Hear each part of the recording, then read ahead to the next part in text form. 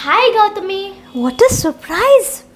Long time no see, Swadeshi. Where have you been all these days? I went to my grandmother's home When did you come? yesterday. Did you enjoy your holidays? Yes.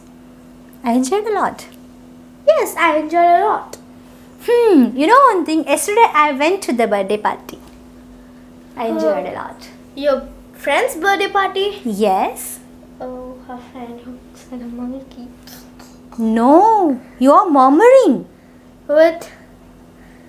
You are murmuring there. What did you say? Nothing. Don't make fun of my friend. She is so beautiful. Friends video start చేసే ముందు మా నుంచి ఒక request ఏంటంటే ఈ వీడియోని ఖచ్చితంగా like చేయండి, అలాగే మీ ఫ్రెండ్స్కి మీ ఫ్యామిలీ మెంబర్స్కి కూడా షేర్ చేయండి. ఇంకెవరైతే మా ఛానల్ సబ్స్క్రైబ్ చేసుకోలేదో ఖచ్చితంగా సబ్స్క్రైబ్ చేసుకోండి. అదేవిధంగా దాని పక్కన బెల్ ఐకాన్ కూడా టింగ్ టాంగ్ అని కొట్టేయండి. ఇప్పుడు మనం వీడియోలోకి వెళ్ళిపోదాం. Hello everyone, welcome back to our channel to English Learn with Fun. How are you friends? I hope you are fine and I hope you are doing well. ఈ రకంగా లొడా మాట్లాడే వ్యక్తులని మనము చాటర్ బాక్స్ అని అంటూ ఉంటాం. చాటర్ బాక్స్ అంటే అర్థం ఏంటంటే టక మాట్లాడుతూనే ఉంటారు, టాకెటివ్ అన్నమాట. ఇలాంటి వ్యక్తులు మనము చాటర్ బాక్స్ అని అంటూ ఉంటాం. అదే చాటర్ బాక్స్ ఒకవేళ బాగా చదువుతూ ఎప్పుడు చూసినా నాలెడ్జ్ గురించి ఆలోచిస్తూ ఇలా సోడబుడ్డి కళ్ళతలు వచ్చేసాయి అనుకోండి, అలాంటి వ్యక్తిని మనము నర్డ్ అంటాం. నర్డ్, NERD నర్డ్ అని అంటూ ఉంటాం. తెలివి ఎక్కువగా ఉన్న వాళ్ళని మనము నర్డ్ అంటాం. మీరు కామెంట్ సెక్షన్లో పెట్టండి, ఎవరైతే కంప్యూటర్ మీద వర్క్ చేస్తూ ఉంటారో 24 hours అలాంటి వాళ్ళని ఏమంటాం. అదేవిధంగా ఇలాగ సోఫాలో కూర్చొని తినుకుంటూ టీవీ అదే పనిగా చూసే వాళ్ళని ఏమంటామో మీరు నాకు కామెంట్ సెక్షన్లో పెట్టండి. పొటాటో తోటి ఎండ్ అవుతుంది ఆ యొక్క స్టేట్మెంట్ అన్నమాట. By the way, welcome back to our channel to English. ఈరోజు ఈ కన్వర్జేషన్ దేని గురించి అంటే, ఇద్దరు ఫ్రెండ్స్ మధ్య చాలా విషయాలు ఉంటాయన్నమాట. నేను పార్టీకి వెళ్ళాను నిన్న, బాగా ఎంజాయ్ చేశాను అన్నమాట. తిని రాలేదు, ఎందుకంటే షీ వాజ్ ఎట్ గోదావరి కని. మా అమ్మమ్మ వాళ్ళ ఇంటికి వెళ్ళాను. అందుకే it has been a long time since we didn't upload any video along with my daughter స్వదేశీ. నేను వచ్చేదాన్ని కాదు కానీ నాకు స్కూల్స్ నేను వచ్చారు, లేదంటే అక్కడే ఉండిపోయేదాన్ని. ఇంగ్లీష్లో చెప్పదు మరి. Actually I wanted to live there for more days but I wanted to be there. Actually, I wanted to be there, but my schools were started. That's why I came home. That's why she came home. అందుకే ఆమె ఇంటికి వచ్చేసింది. Came back home. Came to home అని మనము అనలేదన్నమాట. అదేవిధంగా మా అమ్మ వాళ్ళు అక్కడ ఉంటారు గోదావరిఖండ్లో. మరి అక్కడ ఉంటారు అన్నప్పుడు దే ఆర్ లీవింగ్ అనకూడదు. సహజంగా జరిగేటువంటి యాక్టివిటీ కాబట్టి సింపుల్ ప్రెజెంట్ టెన్స్లో మనం వాడాలి. They leave it Godavari. For example, నేను టీచర్గా వర్క్ చేస్తున్నా అన్నాను అనుకోండి, ఐఆమ్ వర్కింగ్ అని అనకూడదు. ఇంకా I work as a teacher అంటే సరిపోతుంది. స్పెసిఫిక్గా ఇది రెగ్యులర్గా చేసేటువంటి యాక్టివిటీ కాబట్టి మనము సింపుల్ ప్రెజెంట్ టెన్స్ని వాడుతూ ఉంటాం. అయితే ఈరోజు కన్వర్జేషన్స్ చాలా లైవ్లీగా ఉండబోతున్నాయి, చాలా ఎంజాయ్ చేస్తారు. క్లాస్ ఎండింగ్ కల్లా మీరు అడ్వాన్స్ స్ట్రక్చర్స్ నేర్చుకోబోతున్నారు. ఇవి చాలా బాగా యూజ్ అవుతాయి మీరు ఫ్రెండ్స్ మధ్య కన్వర్జేషన్ చేయడానికి. చూద్దాం. నేను పార్టీకి వెళ్ళాను, ఇది రాలేదు ఎందుకంటే ఇది గోదావరిఖనికి వెళ్ళింది కాబట్టి. ఈరోజే వచ్చింది. ఈ రకంగా అల్లరి చేయడాన్ని, మాట వినకుండా ఇలా మాటకి ఎదురు చెప్పేదాన్ని, ఇలా మాటకు ఎదురు చెప్పేవాళ్ళని అంటే మనం ఏదైనా చెప్పామనుకోండి, ఇప్పుడు నీకు దెబ్బలు పడతాయి అన్నా అనుకోండి, నువ్వు కొట్టేదానివి అయ్యావా నన్ను అని చెప్పి అంటూ ఉంటారు. ఇలా ఎక్కిరిస్తూ ఉంటారు. ఇలా ఎక్కిరించడాన్ని మనం మాకింగ్ అంటాం.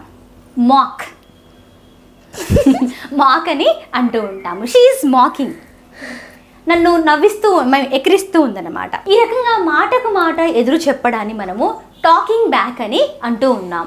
నువ్వు ఎదురు చెప్పొద్దు, డోంట్ టాక్ బ్యాక్. హాయ్ స్వదేశీ, long time no see. Where have you been all these days? I went to my grandmother's home. Did you enjoy your holidays? Yes, I came yesterday. You came yesterday. You know one thing, yesterday I went to the party. I enjoyed a lot. Which party? Birthday party. My friend's birthday it was. Oh yes, I know that girl who looks like a monkey. No, she is so beautiful.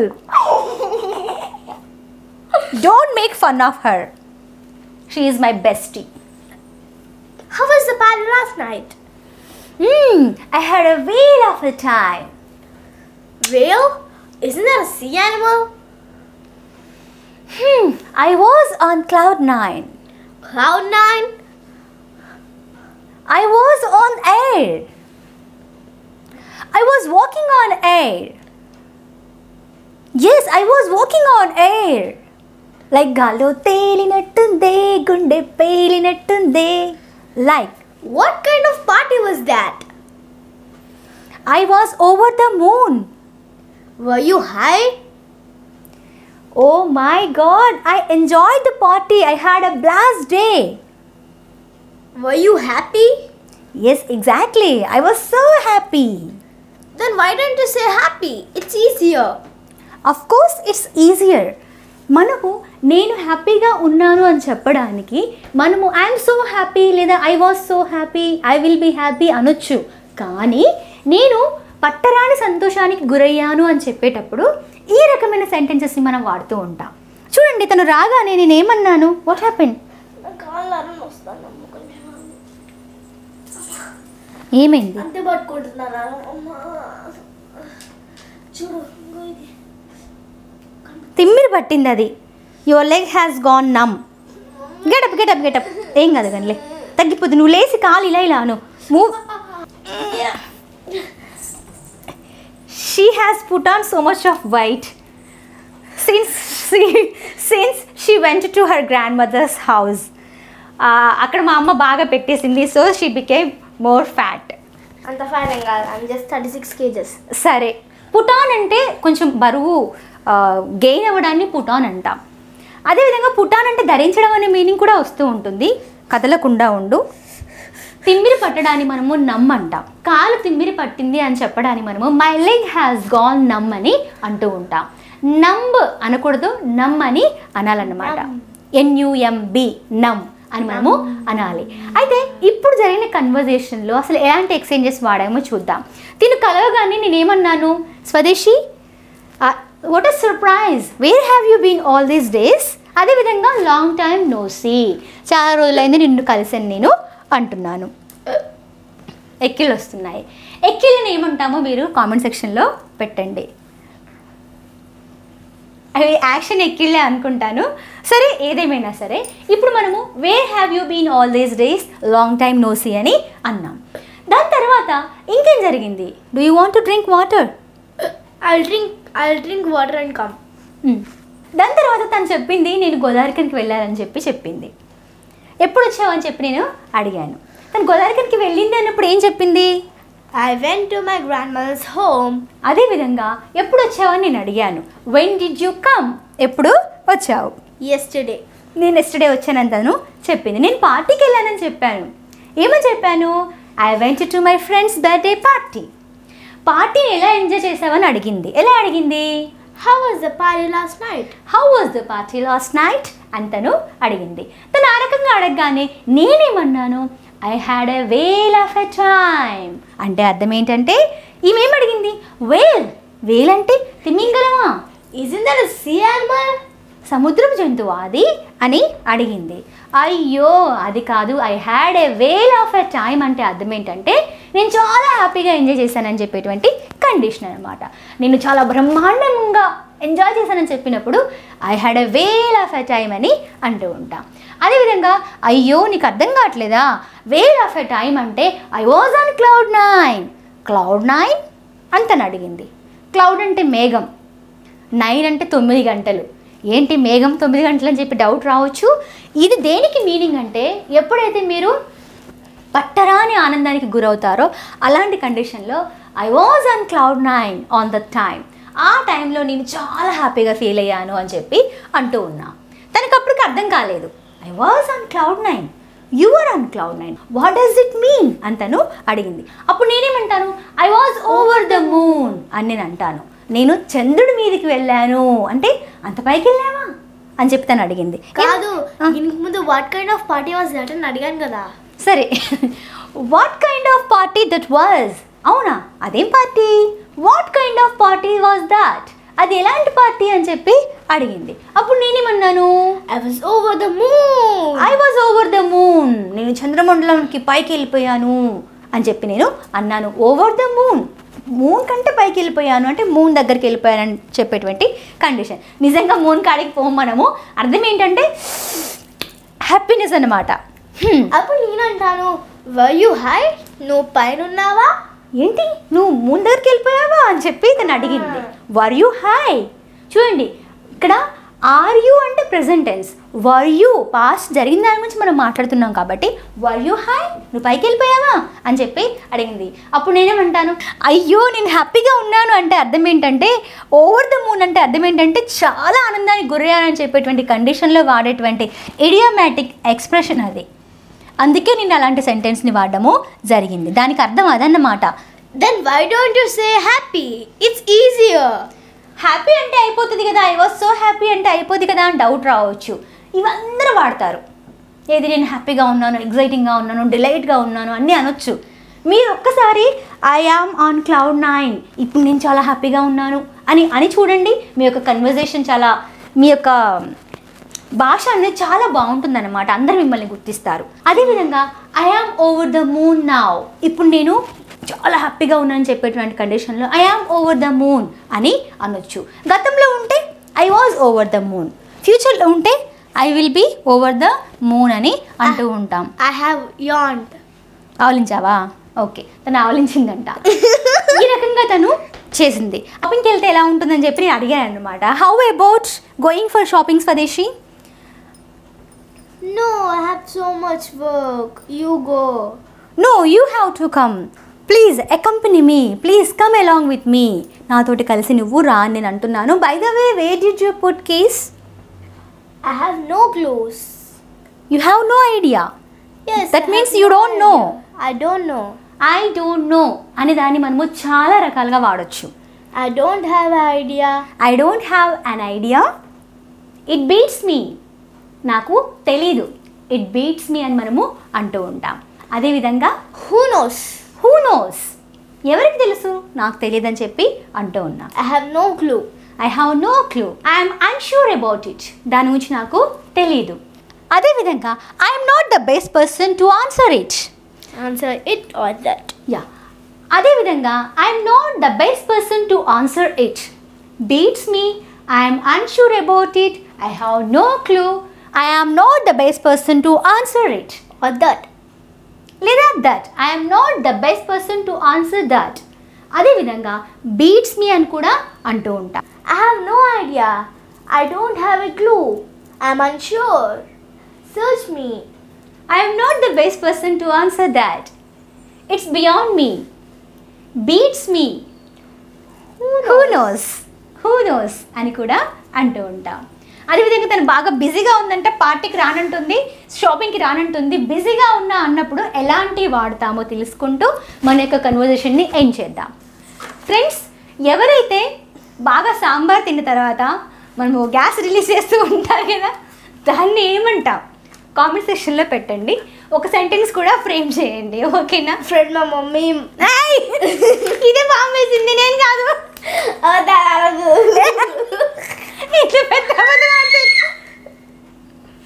పప్పు సాంబార్ చేశాను friends, దంచి తినేసింది. కాదు friends, సాంబార్లో ఎక్కువ పప్పు అయింది. అదేం లేదు, మనం ఏదైతే అపాన వాయువు ఉంటుందో అది రిలీజ్ చేయడాన్ని మనము ఫార్ట్ అంటాం. FART, fort. She has farted. She has farted. ఇప్పుడే బాంబు వదిలింది అనమాట. ఓకే, వదిలే. స్వదేశీ, do you want to come for shopping? No, I have a lot of work. I have got a lot on my plate. Means? Means I have a lot of work. You have a bigger fish to fry.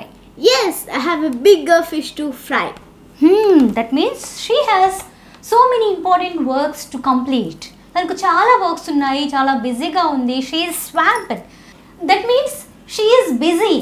ఇంకా చెప్పాలంటే she is totally snowed under అని అనొచ్చు. Snowed under అంటే అర్థం ఏంటంటే చాలా బిజీగా ఉన్నానని చెప్పేటువంటి కండిషన్. చూడండి, ఇక్కడ మనం నేర్చుకునేటువంటి అంశాలు ఏంటంటే, ఫస్ట్ వచ్చేసి I am up to my neck. నాకు ఇక్కడ దాకా వర్క్ ఉందనేటువంటి కండిషన్. నిజంగా ఇక్కడ దాకా వర్క్ అంటే అర్థం ఏంటంటే పీకల్లోతో వర్క్ ఉందనేటువంటి కండిషన్ అనమాట. చాలా బిజీగా ఉన్నాను. లేదంటే I'm up to my eyes, నా కళ్ళ వరకు.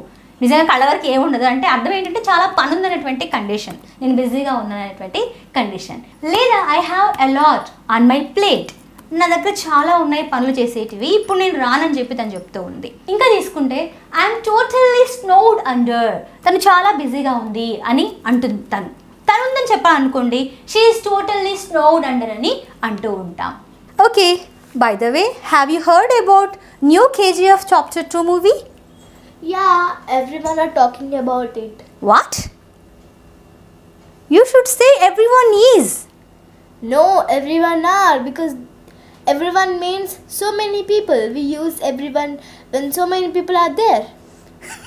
No, we should not use everyone are. We have to use everyone is. We have to use everyone is. Someone is. Anyone is. No one is. ఈ రకంగా ఇవన్నీ కూడా 1 అంటే అర్థం ఏంటంటే మనము సింగులర్గానే తీసుకోవాలి. ఎవ్రీవన్ అని చెప్పేసేసి ప్లూరల్గా మనము తీసుకోకూడదన్నమాట. ఈ రకంగా మనం సెంటెన్సెస్ని ఫ్రేమ్ చేస్తూ ఉండాలి. ఇక్కడ నేను అడిగాను, have you heard about new KGF Part 2 are Chapter 2 movie?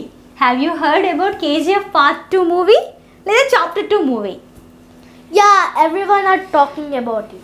Everyone is అని వాడాలని చెప్పి నేను చెప్పడము. Everyone is talking about it. అయితే ఆ సినిమా చాలా ఆ సినిమాని ఎవరైనా తీయగలరు. 5 years old చిన్నపిల్లలు కూడా తీయగలరు. It's easier said than done. నోటి చెప్పడం ఈజీయే, కానీ తీయడం చాలా కష్టం. It's easier said than done. చెప్పడం తేలికే, చేయడం మాత్రం కష్టం అని చెప్పేటువంటి కండిషన్లో ఇలాంటి సెంటెన్స్ని మనము వాడుతూ ఉంటాము. నువ్వు కూడా వీడియోస్ తీసేటప్పుడు? అవును, నేను కూడా వీడియోస్ తీసేటప్పుడు చాలా కష్టంగా తీస్తూ ఉంటాము, కానీ సింపుల్గా కామెంట్ పెట్టేస్తూ ఉంటారు. నువ్వు ఎక్స్ప్రెషన్స్ ఎక్కువ ఇస్తున్నావు అంటారు, ఇంకేదో అంటారు. ఒకటి కన్వే చేయడంలో పడేటువంటి తాపత్రయం అది. దాన్ని ఆ రకంగా చూసినప్పుడు మేమేం చేయలేం. దానికి నచ్చకపోతే చూడకుండా ఉంటే అయిపోతుంది కదా. బలంతంగా కూర్చోబెడుతున్నానా? మీ ఫోన్ మీ ఇష్టం, నచ్చిన వీడియో చూసుకోండి, ఫోర్స్ చేయట్లే కదా. ఇది చిన్న ప్రయత్నం అన్నమాట, నేర్చుకుంటూ నేర్పిస్తున్నాము కాబట్టి ప్రయత్నాన్ని కొంచెం మెచ్చుకుంటే ఆనందిస్తాను తప్ప నెగిటివ్ కామెంట్స్ పెడితే మాత్రం ఇలాంటి వాళ్ళ గురించి ఏం మాట్లాడాలో వాళ్ళ విజ్ఞతకే వదిలేస్తున్నాను. ఇంకా నేనేం చెప్పలేను కూడా. I have no words to say anything about that. కాబట్టి మీరు పెట్టేటువంటి నెగిటివ్ కామెంట్స్ ఏవైతే ఉన్నాయో ఇట్ మేక్స్ నో డిఫరెన్స్. నాకు ఎటువంటి తేడా ఏమి ఉండదు. మీరు నెగిటివ్ కామెంట్ పెట్టినా కూడా నేనేం అవ్వను, నేను ఎప్పుడు కూడా బౌన్స్ బ్యాకే అవుతాను. ఎందుకంటే నేను చేసేది మంచి పనే కాబట్టి, చెడ్డ పని ఏం కాదు కాబట్టి ఇట్ మేక్స్ నో డిఫరెన్స్. దానివల్ల ఏం తేడా లేదు. పెట్టినా కూడా బాధ లేదు, పెట్టకపోయినా కూడా బాధ లేదు, బట్ కొంచెం బాధ అనిపిస్తుంది. అందుకే నేను కన్వే చేయాల్సి వచ్చిందనమాట. అంతలో నాకు ఒక ఆలోచన వచ్చింది. It cross in my mind. అంతలో ఒక ఆలోచన, ఇలా మాట్లాడుతున్నాం కదా, అంతలో ఒక ఆలోచన వచ్చింది అని చెప్పినప్పుడు it cross in my mind. Crossed, CROSSED. ఫైనల్గా మనం నేర్చుకున్నటువంటి అంశాలు ఈరోజు ఈ రకంగా ఉన్నాయన్నమాట. నేను బిజీగా ఉన్నాను, లేదంటే నేను చాలా హ్యాపీగా ఉన్నాను, లేదంటే ఐ డోంట్ నోని ఎన్ని రకాలుగా అంటాము అనేది ఈరోజు మనం తెలుసుకోవడము జరిగింది. ఒక్కసారి మనం నేర్చుకుందాము. ఐఎమ్ సో బిజీ, దీన్నే మనము I am up to my neck, I am up to my eyes, లేదా I have a lot on my plate, లేదా ఐఎమ్ స్వాంప్డ్, లేదా I have a bigger fish to fry. I have a bigger fish to fry. అదేవిధంగా I'm totally snowed under అని అంటూ ఉంటాం. ఈ రకంగా మనము అడ్వాన్స్ స్ట్రక్చర్స్ని డైలీ యూజ్ సెంటెన్సెస్లలో ఫ్రెండ్స్ తోటి కన్వర్జేషన్ చేసేటప్పుడు ఎలా వాడాలో మనం తెలుసుకోవడము జరిగింది. ఫ్రెండ్స్, తప్పకుండా వీడియోని లైక్ చేయండి, అలాగే మీ ఫ్రెండ్స్కి మీ ఫ్యామిలీ మెంబర్స్కి కూడా షేర్ చేయండి. ఫ్రెండ్స్, ఇలాంటి కన్వర్జేషన్స్ మనము ప్రతి సండే చేసుకుంటాము. ఎక్కడ చేసుకుంటాం మరి? మనం జూమ్ మీటింగ్ నిర్వహించుకుంటాము. ఎవరైతే మన కోర్స్లో జాయిన్ అవుతారో వారందరి కోసం మన వద్ద 3 hours జూమ్ మీటింగ్ సెషన్స్ నడుస్తూ ఉంటాయి ప్రతి సండే. ఎవరైతే మా యొక్క ఇంగ్లీష్ కోర్స్లో జాయిన్ అవుతారో వాళ్ళకి అవకాశం అనేది లైవ్లీగా లభిస్తూ ఉంటుంది. కాబట్టి మరి ఇంకెందుకు ఆలస్యం, ఎవరైతే ఇంగ్లీష్ని స్టార్టింగ్ నుంచి నేర్చుకోవాలనుకుంటున్నారో వారందరూ కూడాను డిస్క్రిప్షన్ బాక్స్లో ఉన్నటువంటి లింక్ని ఓపెన్ చేసి చక్కగా కోర్సులోకి జాయిన్ అయిపోండి. ఆ లింక్ కామెంట్ సెక్షన్లో కూడా పిన్ చేసి ఉంది, కావాలంటే దాన్ని కూడా క్లిక్ చేసి చేసుకోవచ్చు. ఈ వీడియో నచ్చినట్లయితే లైక్ చేయండి, మీ ఫ్రెండ్స్కి మీ ఫ్యామిలీ మెంబర్స్కి షేర్ చేయండి. అలాగే ఇంకెవరైతే మా ఛానల్ సబ్స్క్రైబ్ చేసుకోలేదో ఖచ్చితంగా సబ్స్క్రైబ్ చేసుకోండి. అదేవిధంగా దాని పక్కన ఉన్న బెల్ ఐకాన్ కూడా టింగ్ టాంగ్ అని కొట్టేయండి. Thank you so much for watching friends. Bye.